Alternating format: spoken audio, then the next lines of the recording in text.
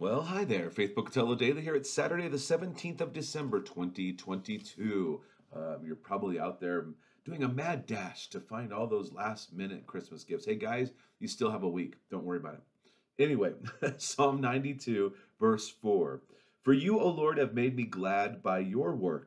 At the works of your hands I sing for joy. Listen, I just want to encourage you to take some time and look maybe at creation, maybe look at just your life and look at the things and say, Lord, show me to recount the blessings. And we look at the work of his hands. We look at what he's done in our lives. We look at what he's done in the lives of other people. We look at how he has sustained certain things. I look at the church here and I just am praising the Lord that we are where we're at today. And God is so faithful. God is so good.